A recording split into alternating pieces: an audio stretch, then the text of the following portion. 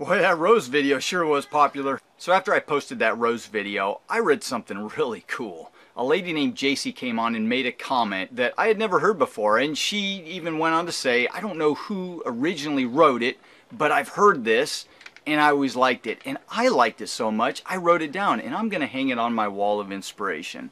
But here's what she wrote. Don't be mad that a rose bush has thorns. Be happy that a thorn bush has roses. So yes, I cut my hair, and yes, I trimmed the neck beard, and you hear Johnny? Since I posted that rose video a couple days ago, I've gotten inundated with questions about specific details on what I did, and I thought I'd take some time because I want you guys to be successful at this. So today, we're going to go over all those questions and try to cover all of them so that you guys can know all the little ins and outs about what I did on there. And I'll give you a little pinky update. See, I've got my splint on. I'm being a good boy. So let's start with the questions, because apparently I didn't give little bits of information that sometimes I give on other propagation videos. Sometimes as I make these and we go forward, I think, well, I've already talked about that before, so I don't cover that little tiny detail. But a lot of new people coming on here seeing these videos and they go, man, Mike, what did you do here? What did you do there? And I thought maybe I should be covering every little individual detail on every video. Of course, that would have taken a 28-minute video and made it a 2-hour video. But anyway, in regard to that little point, let's just start the questions off there. So the first question I want to cover is kind of not even really a question, but I feel like I've got to address it because I have one rule for myself on this thing. I've gotten over the years some really negative, nasty comments, and I made a rule for myself to kind of protect me from all of that garbage because, like Ricky Nelson said, you can't please everyone, so you got to please yourself. Anyway, people come on and they say, your video's way too long, dude. This should have been a 3-minute video. Why did you put all that information in there? Well, I did because then if I don't, I get all the questions about the information and they wish that I would have put it in the video anyway. And so I put it in the video and then you're mad because you see my point here? So, you know, Ricky Nelson, baby. But I want to make a point about this. All of these big propagation videos I do with the roses and the geraniums and the petunias and all of them where I show you propagating a plant from start to finish over several weeks or months, all of them I have made with the same music soundtrack, and in the very beginning I take clips throughout the whole video and I put them into that little music soundtrack and do a little intro. You guys know what I'm talking about. So if you guys don't want all the information, I know a lot of you do, but for those of you who don't, all you have to do is watch a 10 or 20-second intro. That's it. It's all right there. It shows me snip the cutting, stick it in a pot, pull it out, there's the roots, boom, onto the video. Click off, go to the next video, go somewhere else. It's all right there in the first 10 or 20 seconds. Oh yeah, the rule is, don't engage them. It's not going to go anywhere good. So the first question we'll cover, and I know I've made a video about this in the past, but for anybody new who's wondering, I get a lot of the question, what type of medium are you using? What are you using to propagate these plants in? And what I'm using is fine fir bark. And I'm going to take you out and show that to you now. Alright guys, so this is my pile of fine fir bark. And let's show you what that looks like real quick here. It's just fine fir bark, finely ground. And the reason I use that is because it's readily available in my area. That's it. When I originally started propagating, I started out using sand, and it works really well, but for the rhododendrons, which as you guys know, I'm completely in love with, they really like this fine fir bark to grow in. I don't know what it is about it, but they just seem to grow better. They love the fine fir bark, and when I end up potting them up into pots, they do better.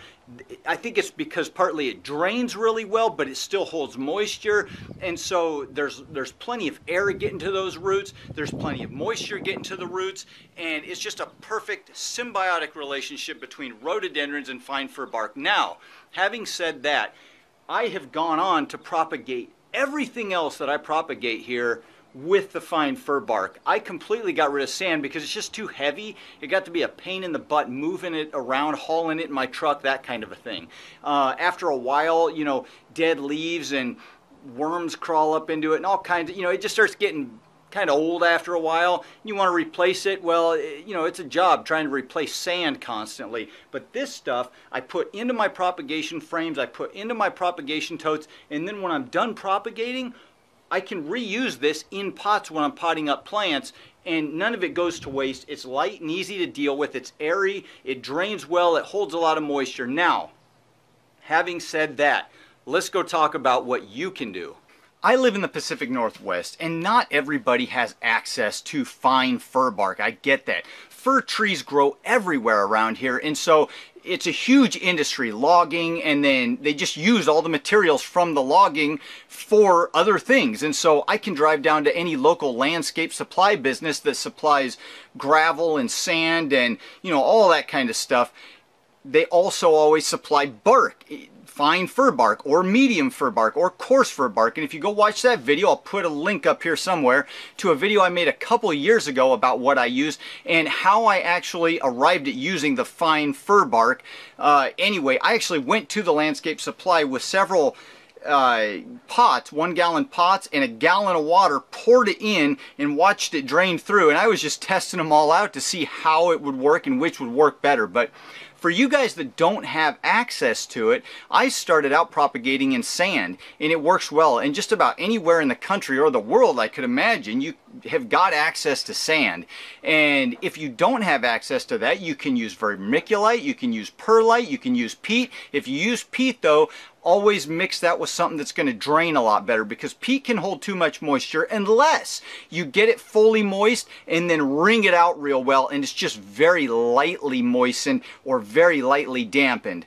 But you definitely want whatever you use to drain well. Some people down in the Southwest or Texas, they say, you know, I don't have any of that bark. I don't. So, you know, you guys grow a lot of cacti over there. I'm from Phoenix originally, so maybe they've got a lot of potting soil that is for growing cactuses or any other kind of plants that need lots of drainage. And I know that I can go down to my local big box store and buy potting soil that is specifically for those types of plants that need a potting soil that drains really well. And so you can find something like that. But if you guys look hard enough, you can probably find a landscape supply store or something in your area where you can buy this stuff in bulk. It gets really expensive if you try to buy it online through Amazon in a 10-inch bag or something like that.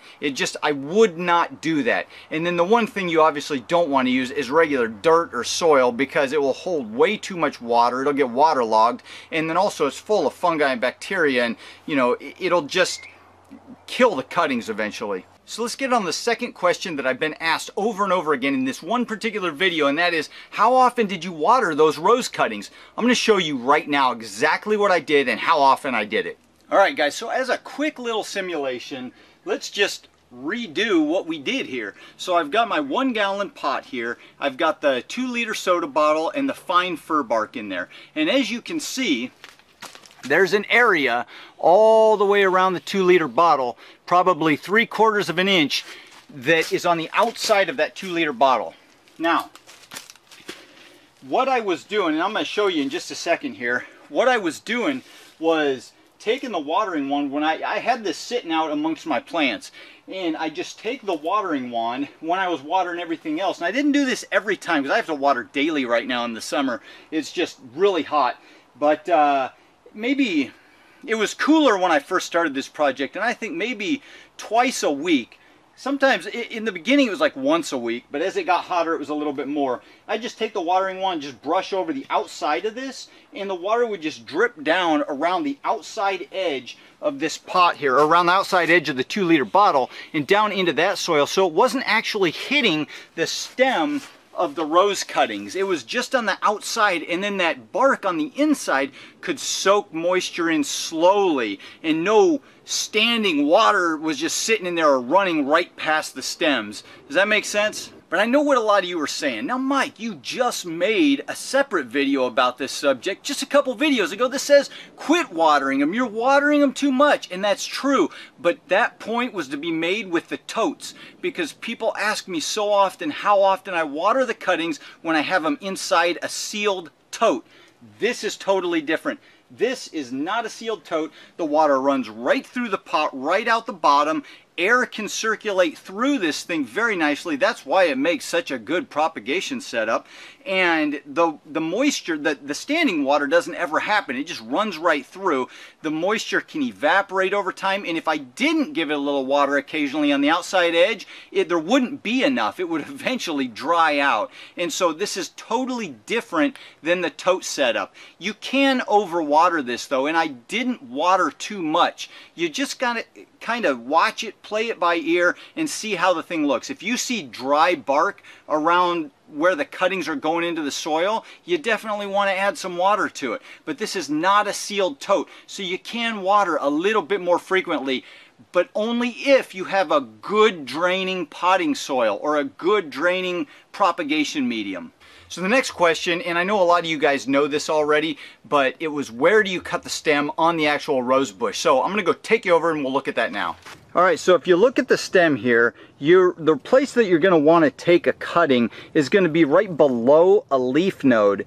That branch coming out here with all the leaves has got a little node, and so does every other one all the way up the stem. Those are all little leaf nodes, and those can come out as new branches next year. But you always want to cut, any cutting, not just these roses, right below one of those nodes. Maybe a ½ inch. I mean, there's no hard fast rule, but just pretty much right below a node, because the highest concentration of undifferentiated cells are concentrated in those nodes. And those undifferentiated cells are kind of like stem cells in humans, but they can become roots or leaves or flower buds or anything that the plant needs them to become.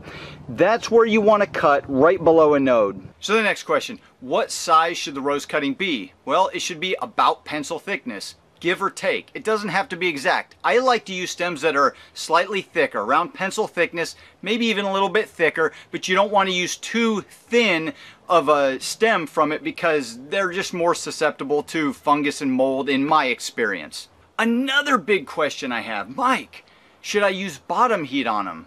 No! You absolutely shouldn't. We're in the middle of summer. It's in the 90s. Some of you are getting into the hundreds.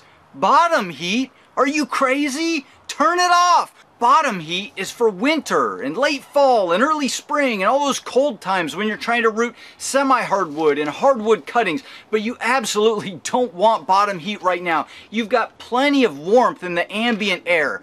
Turn off your heat mats, get rid of them right now, and wait until winter. Mike, should I root them in a basement? In a basement next to a window? What do you think about that? No, no, no, no. Guys, right now you're in the best growing time in the northern hemisphere. You've got all this beautiful light outside that can just produce tons of sugars for the plant.